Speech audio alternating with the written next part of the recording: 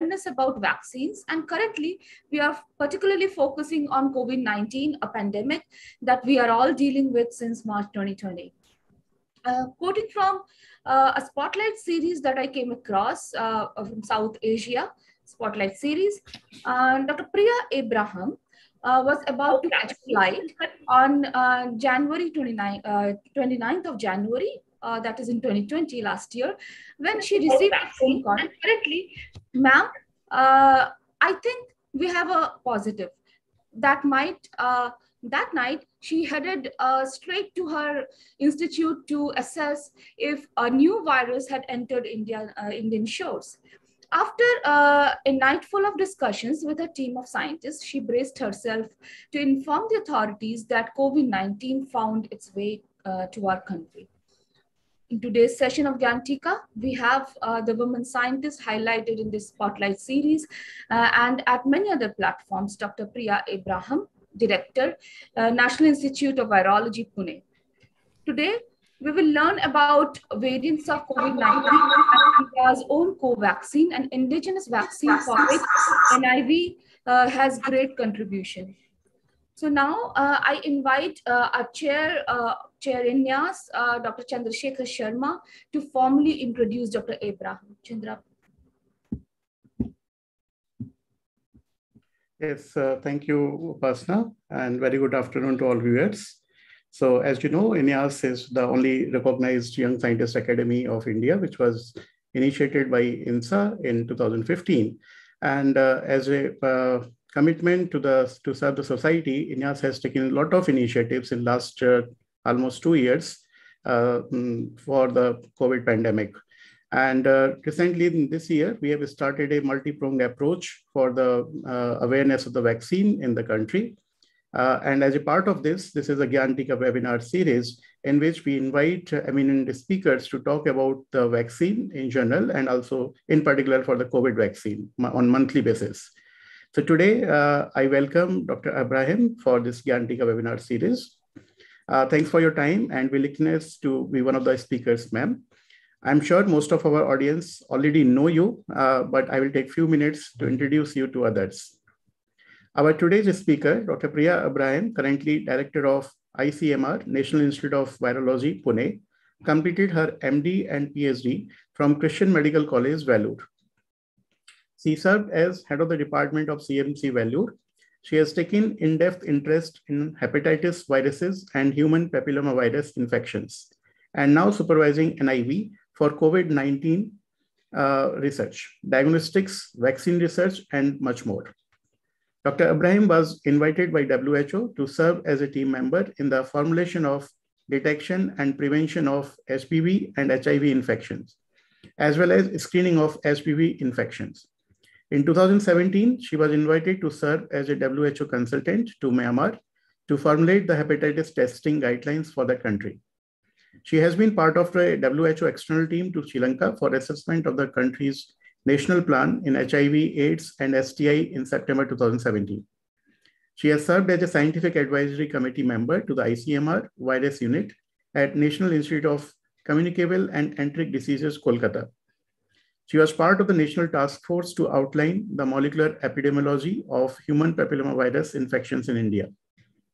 Dr. Abraham took over as director of NIV Pune in November 2019, just 2 months before the first coronavirus case was detected in India. And NIV, under her supervision, has been at the forefront of India's battle with the coronavirus. So without taking any more time, now I invite Dr. Abraham to deliver her talk. Ma'am, please. Good afternoon, all. Thank you, Dr. Chandrasekhar Sharma, the chair of INYAS, and also the organizers of this GYANTEEKA event, Dr. Upasana Ray and Dr. Nishant Chakravarti, and all the other eminent scientists and young aspirants in the field of science. It is really an honor to be part of this webinar series on GYANTEEKA. And without wasting more of your time, let me go on to share my slides with you.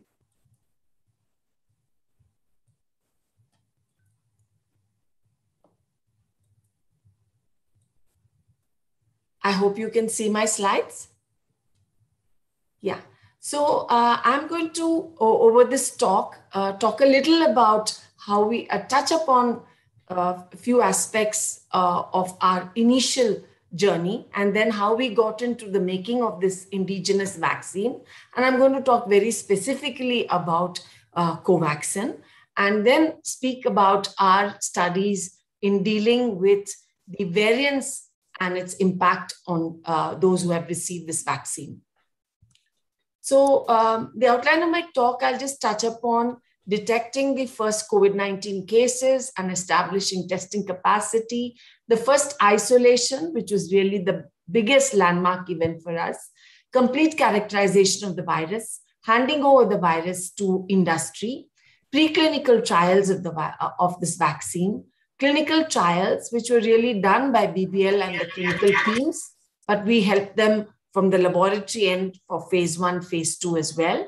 And at NIV, how we interrogated these variants of SARS-CoV-2 and the lessons learned. So the first cases were reported on Jan 30th of 2020 at NIV. These were the first cases of India.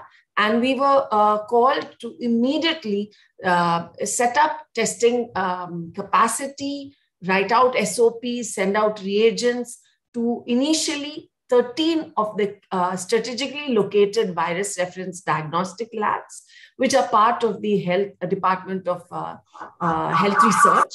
And then we went on to providing them with positive controls and then further capacity building. And today we have over 107 of these virus research diagnostic labs, and 60 to 70% of government labs use this protocol as of today. And we just didn't send out reagents, SOPs, positive controls, but we were a little industry of sorts. We were sending out, you can see boxes and boxes lined up with dry ice, and reagents were first checked out for QC and then put into these boxes. And they left Pune by even the last flight out or the earliest flight out of Pune. And as of today, we have sent over 57 lakh RT-PCR reactions to the length and breadth of the country. It was very important when we were equipping so many labs that we should put ourselves to scrutiny for quality. And so by volition, we took part in the WHO's external assurance control program. And we've actually participated twice. This is the first time we participated. And I'm proud to say that we got 100% score. And thereafter, and as of today, we have at least 1,300 labs approaching us for a QC/QA. So leaving that, let's come to the matter at hand. And the first big milestone, as I had mentioned earlier, was the ability to set up virus isolation. We were successful in isolating the virus in Vero CCL81 cells. And we characterized it and confirmed it by immunofluorescence, by transmission electron microscope imaging, and also doing whole virus genome sequencing. And we found that our first isolates were actually belonging to the G clade as per GISAID, or as per the Pango lineage, what one would call a B.1. We further propagated the virus, selected out strains that were, growing well, achieving optimum virus titers. And we also went on to make our first indigenous ELISA, known as the Kavach ELISA. So we had not only a repository of strains, but also a good amount of inactivated virus antigen. We tried to interrogate animal studies, infant and adult mice. We were not so successful with that. But with golden seed in hamsters, yes, we could establish that high virus loads were achieved both in the upper and lower respiratory tract. There was virus shedding to the nasal cavity, and these animals were mounting an good immune response, a humoral immune response by the first week, with actually changes seen in the lungs. So that was the background. And as I would say, we isolated, we characterized, we selected out strains. And in April, we were approached, actually ICMR as well as we in NIV were approached to partner with BBIL Bharat Biotech International Limited, located in Hyderabad, to make a live inactivated whole virion vaccine.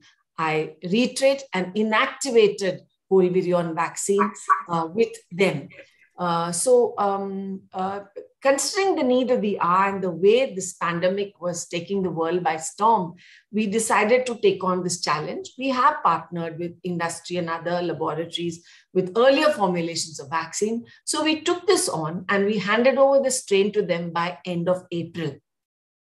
They also have a BSL-3 facility, so they were able to grow up the virus, inactivate it using beta-propiolactone, and they gave it back to us for further characterization, and it came back to NIV to double check whether the virus was actually inactivated, and then started the preclinical studies June to August, and the first and second phases of the clinical trial we embarked on with them during July and August by testing some of their samples for neutralization assays. And you know, the rest is history. The history clinical trial went on, and by January, they had been given emergency use authorization. And more recently, the studies, the results of the phase 3 clinical studies have become public.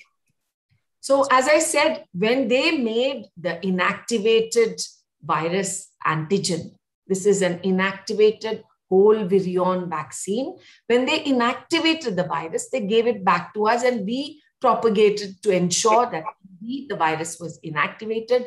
There was no CPE. We examined it for its antigenic content, again, EM microscopy, and also stability for a week at different temperatures.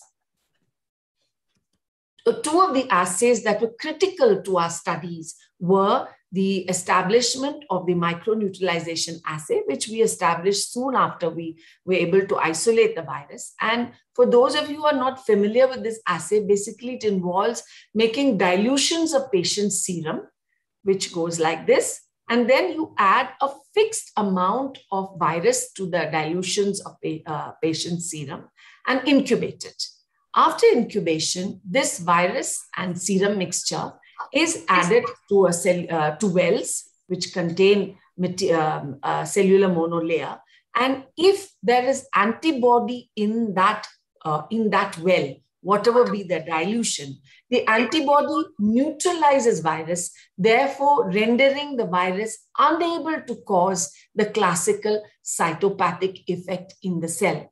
So absence of cytopathic effect suggests there is virus. Presence of cytopathic effect suggests there is, absence of cytopathic effect suggests there is antibody in the serum, and presence of cytopathic effect suggests there is no antibody in the serum. So this is the microneutralization assay. And another more elaborate but more sensitive version of the microneutralization assay is known as a plaque reduction neutralization assay. These are individual wells where again the dilutions of serum with pre-incubated virus is added to these wells. It's a monolayer, and there's an overlayer of a semi-solid medium. Here we use carboxymethyl cellulose, even agar can be used. And then you incubate it for a period of 3 days and then overlay it with a staining dye. We had used amido black here, and you can actually see the sites where virions had set up a little, sites of growth. And these are known as plaques. And you count the number of plaques and you're able to see at which dilution a critical number of plaques are not seen. You can have a PRNT 50, a PRNT 90, and this is an extremely laborious assay, but was very, very handy for our virus vaccine-related studies. Now, I emphasized on the whole virion inactivated vaccine, and you can see other candidates that are of the same genre. And we also know the adenovirus-based vaccines, and these are examples. And we also know RNA-based, mRNA-based vaccines, Pfizer, Moderna. And if you look at this, array of different vaccine formulations, well, killed vaccine, whole virion inactivated vaccine belongs to this. Okay, live attenuated, I am not going to talk about. I'm going to talk about COVAXIN, which is a whole virion inactivated vaccine. So what was the adjuvant we used for this vaccine? It contained Algel, which is actually aluminum hydroxide, a well-known adjuvant that stimulates the Th2 response. A humoral immunity is enhanced, but deliberately, an additional adjuvant was added, which was imidazoquinoline, which is a TLR7/8 agonist, and therefore promotes a very good Th1 response. So there's not only antibody-mediated response, but cell-mediated immune response that is triggered when you have this combo adjuvant of Algel and imidazoquinoline. So the studies, these were primarily done at Bharat Biotech, where they looked at rats, mice, and rabbits, and they used the 3 formulations, actually 4 formulations. The first formulation comprising phosphate buffered saline, and then they also used the 6 microgram of this inactivated virus formulation plus aluminum hydroxide alone, 3 micrograms of the vaccine formulation with aluminum hydroxide plus imidazoquinoline, 6 micrograms, double the amount of virus antigen, and this combo adjuvant, which is Algel plus imidazoquinoline. And they followed up these animals after immunization, and they could see there was a good neutralizing antibody response as well as a cell-mediated immune response, as you can see here, particularly with the 6 microgram antigen as well as the combo adjuvant, which they call Algel 2, Algel 1 being just aluminum hydroxide. So we went on to do preclinical studies in Syrian hamsters in NIV. And the hamsters, we used 9 hamsters in 4 groups. The 4 groups consisted those who got the phosphate buffered saline. Group 2, also known as the group that got just 6 micrograms of antigen and aluminum hydroxide, or Algel 1. Group 3, which had 3 micrograms of the virus antigen and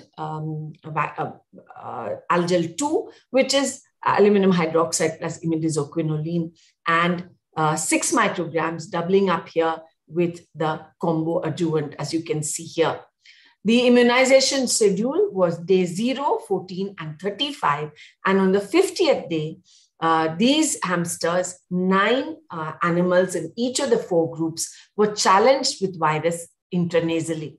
Of course, during the immunization phase, blood draw was taken, but post-immunization, animals were, 3 animals of this group of 9 were sacrificed each on day 3, day 7, and day 15 post-challenge. And not only blood samples, but nasal turbinate, throat wash, other respiratory specimens, including lung and other organ specimens, were harvested from the sacrificed animals. The strain that we had used, by the way, as I had earlier mentioned, is a G-clade or a B.1 as per Pango, and the strain is called the NIV 220770 strain because it originated and was propagated in NIV and handed over to BBIL. So if you look at the post-challenge responses, prior to challenge, in the immunization phase, before challenge was done, you can see that the colors here are antigen and Algel 1, lower dose 3 micrograms and Algel 2, the combo adjuvant. And here you can see it is 6 micrograms in purple is 6 micrograms of vaccine antigen and the combo adjuvant. And you can see with all 3 groups, which are called group 2, group 3, group 4, group 1 being the placebo of phosphate buffered saline, which is in blue here. With these 3, you could see a rise in antibody, neutralizing antibody titers, and even post-challenge, there seemed to be a rise in antibody titers, particularly with group 3, which had 3 micrograms of antigen and the combo adjuvant. When we looked at the IgG response, both in the immunization phase and post-challenge phase, it was similar. The Ig2 subtype was detected in all that had been vaccinated as compared to the group 1, which is the placebo group. And the immune response as per binding antibody was very good in all the 3 groups, namely group 2, group 3, and group 4. We also looked at the presence of virus in nasal and throat swab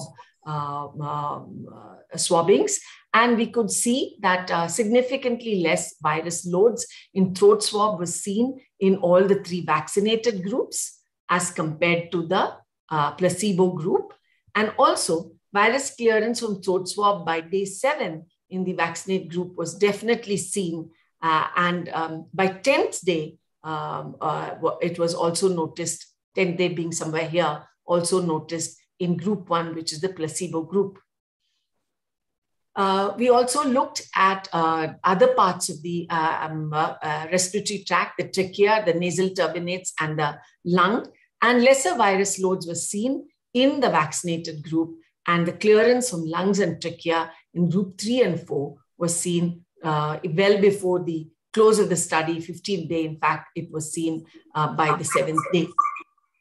Virus load in extrapulmonary organs actually could not be detected in any of these organs with the vaccinated group, but up to 3rd day, we could detect the virus in the placebo group, but not in any of the vaccinated animals.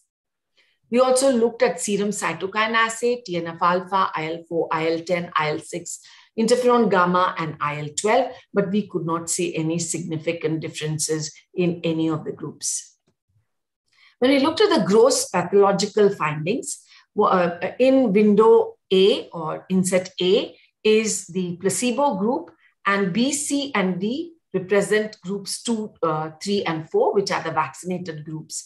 And when we looked at the lungs and animals who were harvested by the 7th day, we could see that there was diffuse areas of consolidation and congestion, both on gross and in sectioning.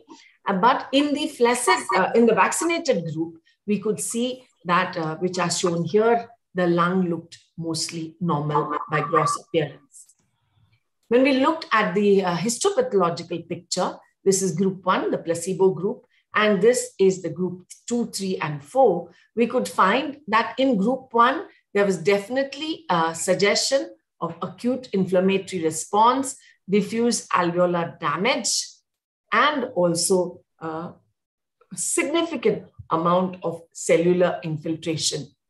And you can see here that there was also kind of a exudate here. But in the vaccinated individuals, but for a little of congestive foci seen on the 3rd day, the histology almost looked normal. So what were the conclusions based on our preclinical trials in the Syrian hamsters? Both neutralizing antibody and binding antibodies were observed even in the immunization period, and the titer continued to rise with the best response seen in groups 3 and 4 by day 48 prior to them getting challenged. The highest antibody, neutralizing antibody titers was seen in group 3. On day 3 post-challenge, there was low viral titers seen in the organs of vaccinated groups, but there was fast viral clearance in all the vaccinated groups. And it appeared that the vaccine candidates prevented the Syrian hamsters from developing pneumonia, both by gross and histological appearance. And when animals were weighed over the course of the study, there was less decline in body weight in the immunized animals, least amount of body weight loss being in the group 3, which received 3 micrograms of virus antigen and the combo adjuvant. This was published in iScience. And let me go on to preclinical trials in rhesus macaques. And here, this schedule was a 2-dose vaccination when compared to the golden hamsters, where it was a 3-dose immunization schedule. Animals were vaccinated. There were 5 animals in each of the 4 groups, 5 primates, and they were immunized on day 0, day 14, and on the 20th day, 2 weeks after the second dose, they received the virus challenge intranasally. And like the hamsters, the animals were sacrificed at these time intervals, slightly different. They were followed up to a week, and clinical specimens collected from these animals, sacrificed animals, right up to stool specimens, and other investigations such as X-ray was also done for them. So again, if you look at the IgG binding antibody in the immunization phase, be it IgG antibodies, whole virus antibody, RBD specific antibody, and antibody against the nucleoprotein, they all showed an increase in the post-vaccination phase. If we look, this is the post-challenge period, you can see increase by the time we reached the 7th day. Likewise, for the 3 types of antibody ELISAs that we established here in our setting. And even prior to challenge, you could see there was a trend in increase in antibodies, even in these primates. When we looked at neutralizing antibody, you could also see that there was a slight, there was an increase definitely pre-immunization and a slight trend in increase, though not dramatic over the period of follow-up. We also compared the neutralizing antibody titers not only to the prototype strain, the G clade or B.1, but we also looked at 2 strains of the O clade, which is a different lineage of SARS-CoV-2. And we could see that this antibody response had cross protection against unrelated clades. X-ray images showed that 3 animals in the placebo group had actually some lung infiltrates and evidence of bronchopneumonia and lobar pneumonia by day 7. Similar chest picture was seen in 2 of the 5 animals in groups 2 and 4, but that resolved by the 5th day. All in all, the radiological picture in immunized animals was better, not like that of the placebo group, and actually no radiographic abnormalities were seen in group 3.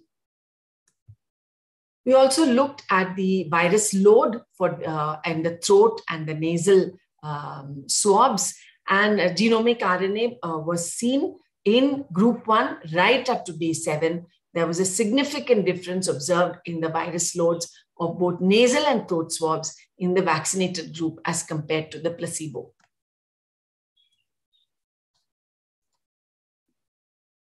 If we looked at the gross pathology, here you could see that when we followed up animals by the 7th day, you could see that in the placebo group, all the lobes of the lung were involved, whereas in the vaccinated group, the gross appearance looked normal, and all other organs also showed no gross changes in the vaccinated group. When we looked at the histopathology as well as immunohistochemistry in groups 1 to 4, we could see again that in the group 1, which received phosphate buffered saline, there was not only hemorrhages and hyaline membrane formation, there was also significant exudates with inflammatory cell infiltrate, and also some regions alone had significant exudates, as you can see here, shown by the black arrow. You can see in other areas. But in the animals that were immunized and then challenged, most of them had a normal lung parenchyma picture. When we looked at the immunohistochemistry, again in the group 1, we could see that we could actually demonstrate virus antigen not only in the pneumonocytes, but in the alveolar macrophage cells in the placebo group, but not detectable in the vaccinated group.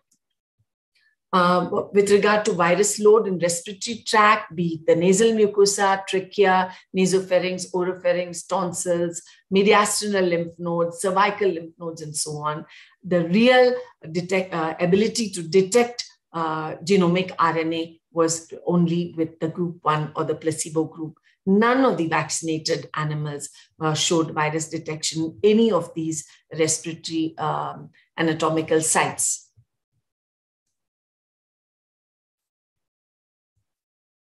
Also extrapulmonary, it was we could see that in the placebo group, genomic RNA was seen in a variety of organs. In the vaccinated group, mostly there was no virus detected in any organ, except there was one animal in group 4, which showed some genomic RNA in the ileum and in the cecum, which is seen here on day 7.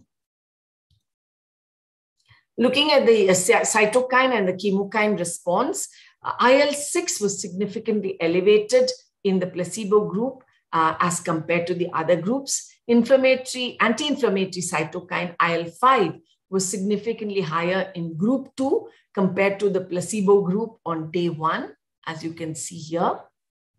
And IL-8 was found significantly higher in group 3 on day 3 and day 5 when we took their samples from these primates.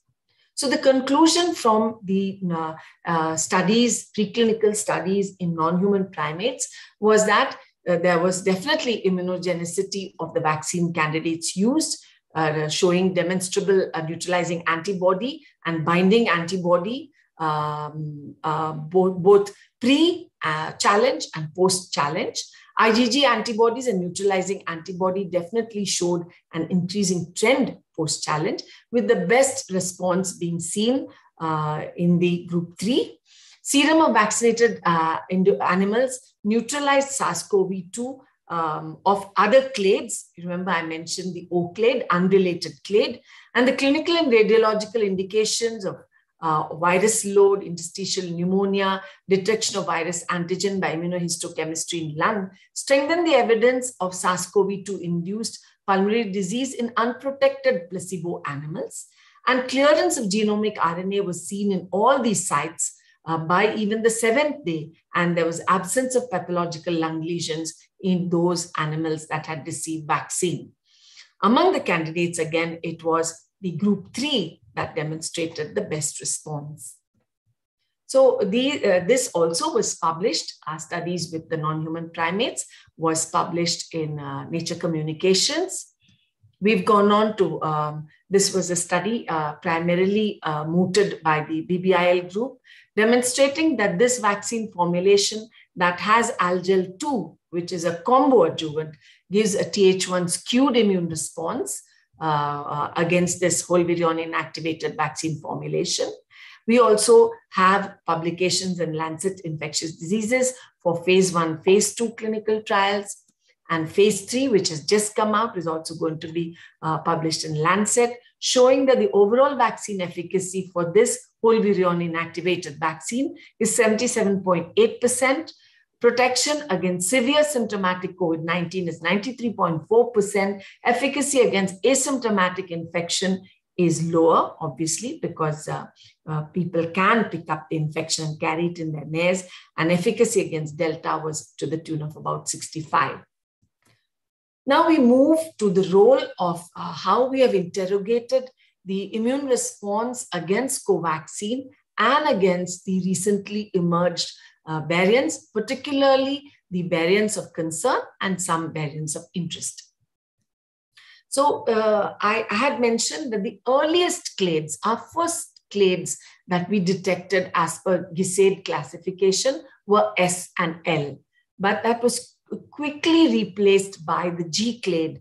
And these are all like right from here, you can see the blue depicting the advent of the G clade and related clades of G, which all had the signature mutation of D614 G mutation, which is aspartic acid to glycine. And you can see that over the bulk of 2020, it was these different G clades and subclades of G that dominated not only India, but the world. But this is Indian data, but also globally, it was these clades that dominated. But in February 2021, we had the advent of a new strain that had certain signature mutations, and that emanated actually from Maharashtra, and it was called the B.1.617. And that again split into three lineages, namely the B.1.617.1, the B.1.617.2, otherwise popularly known as the Delta variant, and the B.1.617.3 circulated for a very short time and is really of a very negligible amount today. And what you're seeing here is the domination of the Delta variant, the B.1.617.2. Don't be mistaken. This is GISAID data, which is yet to accrue. So it's not like Delta is going away. It's just that the numbers here are less. So the curve seems to be dipping, but actually Delta variant is ruling the roost, both in India and globally, detectable in more than 148 countries and more as we speak. So as these, the knowledge of these new variants being detected in different parts of the world. One of the first was the Alpha variant, or the B.1.7 variant, which was detected actually in the UK. And we were quick to characterize this strain. We were able to grow it. We were able to sequence it. And in fact, in another publication in Infection, we were able to bring out the first strains in India that belong to the Alpha variant. And I will show you our studies of vaccinees against this variant. In February, we were able to pick up, early February, a relative of the Gamma variant. So it is otherwise known as a P2. P2 is a relative of P1, P1 being the Gamma variant that came out of Brazil. We had just 2 cases of the P2 variant. It hasn't circulated in India after that. Then we were able to get strains by following up international travelers and contacts of international travelers. This is the Beta variant, B.1.351, that emanated out of South Africa. And we were able to then isolate the Delta variant, the Kappa, which is the B.1.617.1, and even subsequent sublineages of the Delta, AY.1. So today in our custody, we have at NIV Pune, we have over 200 different SARS-CoV strains in our repository. And we have been able to interrogate these against antibody of vaccinees of COVAXIN, and have not only been able to interrogate them, but have managed to publish it. So the first was the Alpha variant, and this is the prototype strain.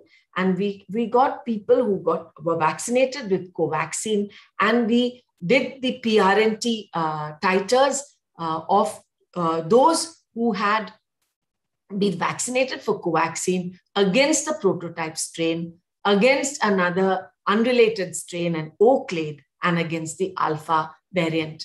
And one look at it, you can see that there's no, if you look at the median titers, there was no statistically significant difference.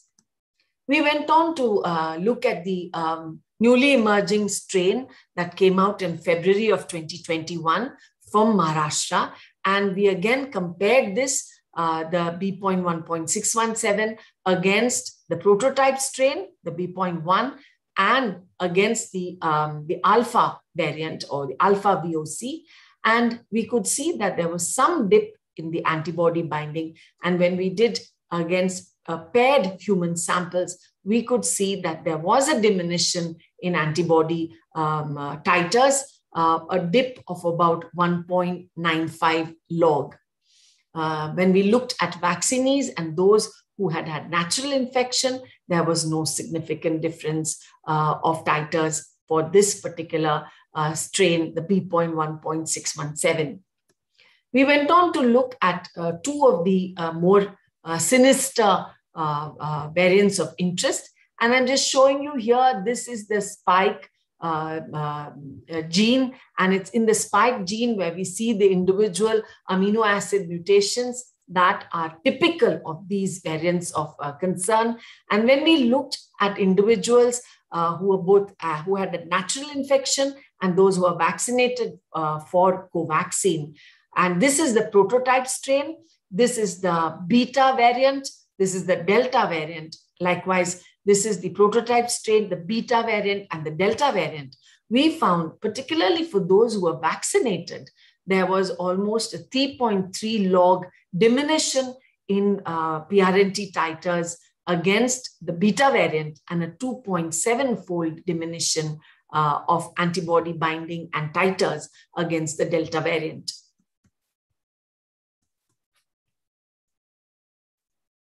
We also, you remember I mentioned a relative of the gamma variant. We had just 2 strains, and at that time we did not know the significance. So we were quick to isolate and also look at the difference in titers in those who were naturally infected and who had vaccine. And we found here there was a diminution of about 1.92 log in the median antibody titers of individuals who had been vaccinated for COVAXIN and against this strain, which is known as the P2 or the Zeta variant. The Zeta variant is neither a VOC nor a variant of interest, but it was a strain we had picked up in March early this year. So we had immediately characterized it. So this is the team that has not only helped with the isolation, but the vaccine work. This comprised of the team at the biosafety level 4. Those who, the leader of this team is Dr. Priya Yadav and her team here. The leader of the team that did all the laborious PRNT studies is Dr. Gajanan Sapkal. He was assisted by Dr. Gururaj and team. Those who looked at immunological assays, veterinary scientists who helped with the animal studies. And we also borrowed help from clinicians and surgeons from the armed forces because it needed bronchoscopy and elaborate animal experiments to harvest organs.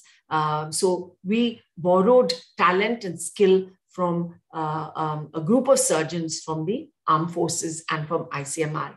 And that we sincerely thank the Director General of ICMR, the head of the ECD, then the new head, Dr. Samiran Panda, and Dr. Nivedita Gupta, virology unit chief from ICMR headquarters, who rendered a lot of support during these vaccine trials. I was lucky to welcome Prime Minister Modi when he came to Pune late last year. So I was given the extreme honor to welcome him on the helipad as his chopper touched ground. And this was indeed a big recognition of what ICMR-NIV has done over this pandemic. So you might worry about what is going to happen with these variants. Where are we going with these variants? And you might have heard that in response to the very first VOC, the alpha variant that came out of UK, the government immediately and the Ministry of Health, as well as the Department of Biotechnology and ICMR, got together and formed a consortium of 10 laboratories that became regional genome sequencing, whole genome sequencing laboratories representing different geographic areas. ICMR-NIV included in this first 10 group of laboratories.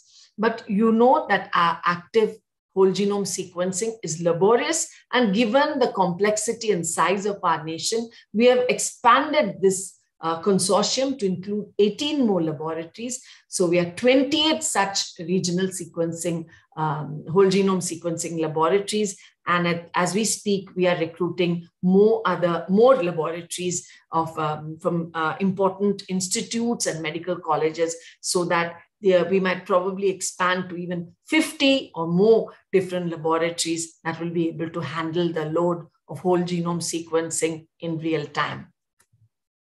So with this, let me thank you for your patient listening. And I am really thankful for having me on this webinar series. And I thank all my colleagues who have been here to support me during this 19 odd months while this pandemic has raged. Thank you for your patient listening. Thank you, Professor Priya. I think it was really wonderful to have you, and thanks for your very detailed and informative talk for all of us. So before I hand over the session to Dr. Upasana for the question answer from the audience and also from our side, I have a couple of questions. I mean, when you took charge of NIV, it was just November 2019, and within 2 months, you had to face this enormous challenge. What exactly was going on in your mind and heart? What did you anticipate at the time? And now, when you look back after 18 months, how do you feel about all this successful journey in last 18 months? That is one. Second, as you know, I think you might be hearing this question again and again from all corners, because nowadays there is a talk about the booster dose. So there is a very common question in the people's mind that how long these vaccines are going to be effective. Is it something going to be a kind of annual booster dose like flu vaccine and all that? So these are two of my questions. Thank you for asking me those questions. And coming to the first question, there are two takeaways from my experience. The first was it was prudent that we had a preparedness. So when we started hearing about these novel pneumonia cases in China, I got together with the physician scientists in this group. I'm a medical scientist too. And we were kind of studying the clinical presentation of this unusual pneumonia. And we formed ourselves into teams, into a team that included both laboratory scientists and physician scientists. And we started having actually dry runs using pan-coronavirus primers that the National Influenza Center here in NIV had. We did not have specific primers then. So we had pan-coronavirus. It was known it is a coronavirus. So we started doing some dry runs, and it was, I would say, preparedness that helped us actually detect the case very early in the course of the pandemic. We were among the first few nations to detect it. And almost as soon as the first cases got into the country, that was in the early part of the pandemic. Looking back, if we have achieved what we have achieved and have not really been able to give you the whole spectrum in this presentation, it is purely teamwork. I think teamwork is what will help us to get anywhere when we are called to face such challenges. And that's the clear message I want to give everybody. Success can be only achieved through teamwork. Coming to your second question with regard to boosters, yes, this may require boosting at some point in time, our immune response. We know definitely there's a very good immune response following vaccine till 6 months, and there's data coming out at 8 and 9 months for other vaccines. And we do believe there will be a good immune response for the initial few months. And I think there will come a time when we will have to think of boosters. There is no international recommendation thus far, though some countries are beginning to boost their healthcare personnel and others who are at risk. But in India, there's no recommendation so far. And WHO will obviously take a position because there is huge vaccine inequity in our world today. In the developing nations and in countries in Africa and other parts of the world, just a maximum 2% of the population is vaccinated. And in the context of that, if they give a strong recommendation for taking a booster now, that would cause tremendous problems. Because if you remember, in the words of the Director General of WHO, he actually said, no one is protected unless everybody is protected. So we need to actually make sure that vaccine drive is really on not fourth gear, but on seventh gear as much as possible so that all nations are able to vaccinate as quickly as possible. Thank you, Professor Priya. So now I request Upasana to take over the session further. Thank you, Chandra. And thank you, Dr. Abraham, for that in-depth information about development of COVAXIN. As a virologist myself, I have enjoyed listening to you today and learned so much. So thank you. And many congratulations for all your efforts and achievements in this pandemic. And you rightly said it's a teamwork. So that's really important for us to understand that teamwork is important.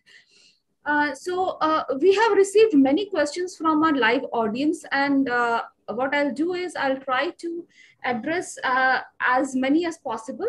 But before we start with audience questions, I will ask a couple of questions from INYAS's side. So the first question is, is the existing COVAXIN type, that is the virus type used for inactivation, sufficient to handle the mutated versions, or next generation candidates are also under development? So I'm really happy you asked that question, because I was going at breakneck speed to try and honor the time given to me. Actually, you'll be very happy to know we have handed over the variants that we have grown in our facility to BBIL. And each of them is via agreement, a formal agreement. So we have handed over. So they will definitely be incorporating it in the versions of the vaccine they are continuing to make up. And that is a really good question. So though COVAXIN and a whole virion inactivated vaccine is an old-fashioned approach and a labor-intensive approach, the manufacturers, along with the help of ICMR-NIV, are trying to make it contemporary. Thank you. And the next question is, we heard that it's there in the news already that trials on children are being carried out. And we are anticipating third wave where it's supposed to hit children more. Although it won't prevent the children this time, but should we expect the availability of vaccine for children very soon? We should, and definitely, as you would have heard about Zydus Cadila having got approval, and maybe by October, they will be able to issue doses. And Bharat Biotech also would be completing their studies by end of September, and they will have to take it to the regulatory authorities. I think this fear of the third wave on affecting children, the jury is out, because it's only a minority of children that really develop very serious complications. That is true, but majority of them handle it quite well. In fact, most of the time, children have asymptomatic infection. So remember, what will invite the third wave is our behavior. If we forget about our masks, if we forget about COVID-appropriate behavior, we are inviting the third wave just by our behavior.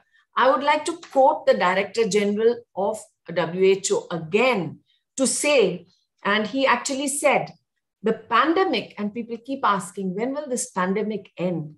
And he has wonderfully, summarized it in saying, the pandemic will end when the world chooses to end it.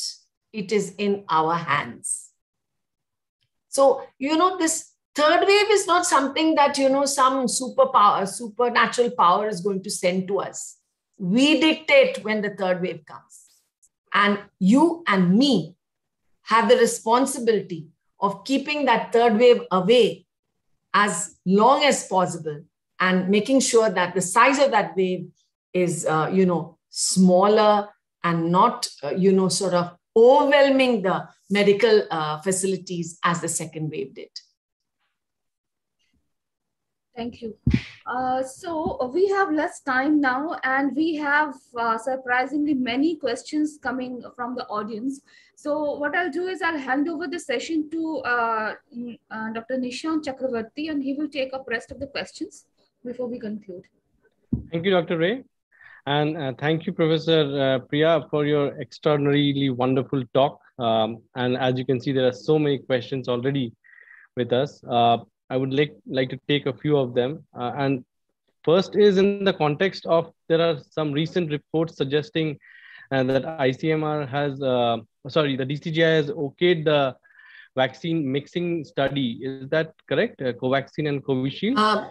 Well, actually, that was based, that came out of a serendipitous situation where you may have heard that in the state of Uttar Pradesh, the doses got, sort of swapped. So you actually had a mixture or a heterogeneous mix or mix and match, as people call, but it was unintended, but it happened. So we have actually looked at it and we have found that there was actually no harm, no adverse event, and actually slight benefit from mixing the vaccines. But that was done on a very small, modest set of individuals. ICMR will be undertaking larger studies, and then that will come as a clear recommendation. Thank you, ma'am. Another question, since GYANTEEKA is essentially for everyone, so all people, not only to the scientific community. So one question that comes to the mind of every person is, why do we need to take 2 doses at least for a vaccine? And especially in this context of COVID-19 as well. So if you could clarify that for our audience. So 2 doses, actually that second dose serves a kind of booster to the first dose. And particularly if you take COVAXIN and other inactivated vaccines, they always use multiple doses.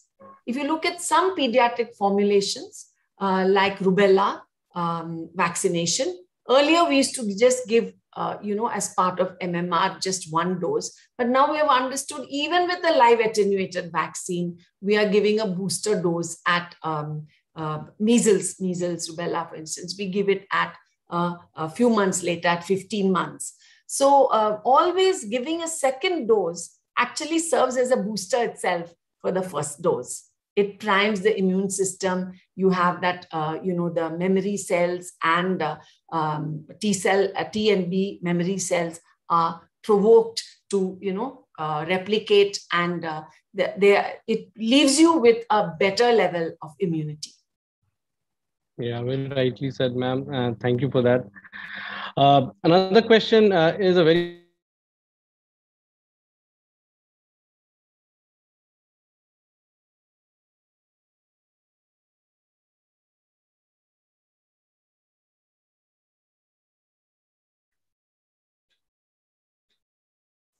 Sorry, Nishant. I think I'm not able to hear anything. I think he's frozen. Yes, Dr. Chakrabarti. I missed your question because... Yes. So this question was actually a very general question. We could see the enormous amount of work that has gone in for the development of COVAXIN. So what kind of difficulties did you face when you were conducting the animal studies? If you would like to tell us.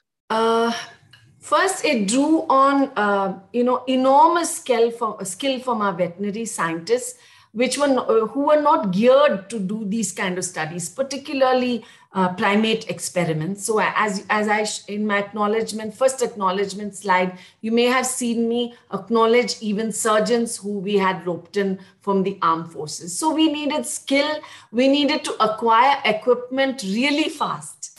Time was of the essence.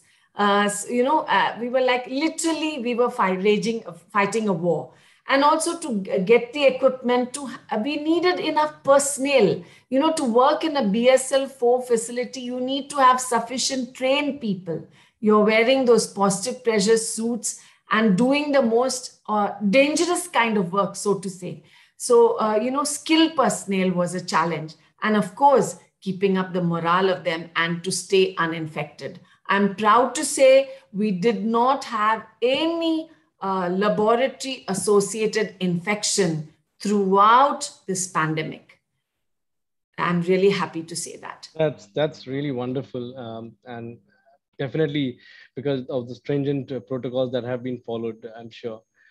I think we have another interesting question, which is more of a scientific question, and it goes as that: the COVAXIN, as you mentioned, is an inactivated whole virion vaccine. So that can stimulate both the Th1 and Th2 responses and can produce antibodies by plasma cells and also the CD8 positive T lymphocytes. But so what is the quality of this CTL in the whole body that you see? Actually, And the CTL response is, yeah. Sorry, the CTL response is quite good, almost comparable with the CD4 T helper cells. We, as you can see, one of the publications was bringing out the fact that it is Th1 skewed immune response, because, you know, we were always worried about ADE, which, you know, where you always worry when you're making vaccines. Everybody knows about dengue virus and the antibody dependent enhancement. So we wanted to not just boost the humoral immunity or antibody based immunity, but also give it a Th1 skewing. So our cell mediated immunity based assays were not so elaborate. That was also an area where we could have done much more. But looking back, we could have done much more. But at that time, we should have done more elaborate studies with the with the cell-mediated immunity. But whatever we did clearly showed that the cell-mediated immune response was very, very good. Okay, that's wonderful, and we definitely can imagine. So, sitting right now, and probably it's very convenient to forget the circumstances in which this entire exercise was conducted. So, hats off to all of you. Would you be like able to tell us about the quantity of the CD8 plus T cells in the body after the vaccination? Any comments on that? Actually, I don't have data on that. We are just doing some of those studies now. So I don't have data to tell you on that. No. Okay, that's fine. And another question which probably hovers everybody's mind is, how long will the vaccine be effective? So as I had mentioned earlier, we know definitely 6 months, and there are studies with other vaccines showing 8 months and beyond. And as I had mentioned, eventually we may need to boost it. And as Dr. Sharma had mentioned, will it become like a flu vaccine kind of boosting? Probably will, because I think this infection will eventually become more, you know, with time. Maybe after 2022, it might take a more endemic kind of slant. And we give vaccination for influenza, particularly healthcare workers and those that are at risk. We may reach a situation where, who knows, we might have an influenza and SARS-CoV-2 combo vaccine. And I know people are working on that as well. And that might become the norm in the future. All right. Thank you so much, ma'am. I'm sure there are lots of questions still in the minds of the audience, but due to the time constraints, we will have to restrict it here. So thank you once again for taking time out from your busy schedule and agreeing to be one of our speakers. I'm sure our audience have enjoyed a lot listening to you. And this session will also be available on INYAS's YouTube channel for those who want to watch it later. So with this, thank you once again. And thanks to the entire GYANTEEKA team.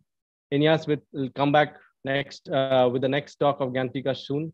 Till then, stay safe and stay healthy. And Jai Hind. Thank you very much. Thank you. Jai Hind. Thank you, ma'am. Yeah. Thank you, ma'am.